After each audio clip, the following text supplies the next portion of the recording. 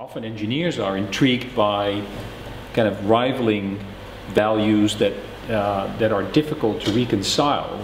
You want to do the one thing and you want to do the other thing, but you can't do both. Well, sometimes designing something allows you to do both, right? I want to walk outside, have some physical exercise, that's one thing, and I want to stay dry, but it's raining, so I can't do both.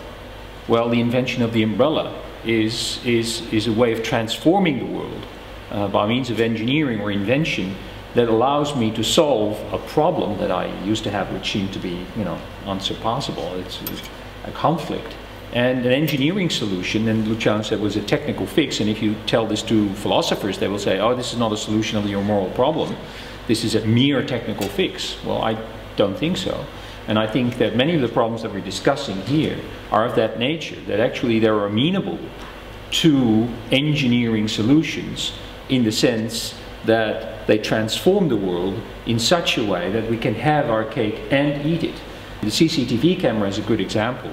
You're struggling with a kind of first generation stupid camera system which gives you kind of blurred images of the crooks and razor sharp images of the innocent citizens. Or you have a second generation camera system which is better. You put it up everywhere and you have a lot of security but no privacy. Or you decide not to put it up and you have a lot of privacy but no security. You want your third generation camera system, a really smart camera system which does exactly allow you to combine privacy above a certain threshold level and security above a certain threshold level in your area of ideal solutions. Many innovations are like that. You have a good example outside IT, but a very convincing one is you want productivity and economic growth and you want sustainability. Unfortunately, you can't do both. But for example, the Germans had in the 60s and 70s had this debate squarely on the table.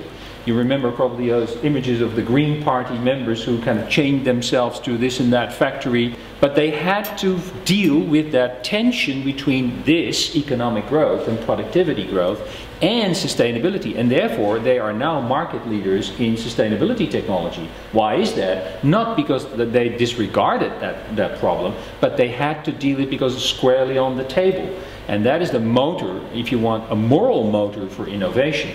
The third generation smart camera system allows you to tweak it and to have your cake and eat it exactly because it has fine granularity. It's advanced technology that allows you to configure it in such a way that you can have the functionality that the technology offers without the drawbacks. You can only reach that at a certain level of granularity of the technology which allows you to configure it. Ethicists would say this is a technical fix. I think that some of the solutions are there.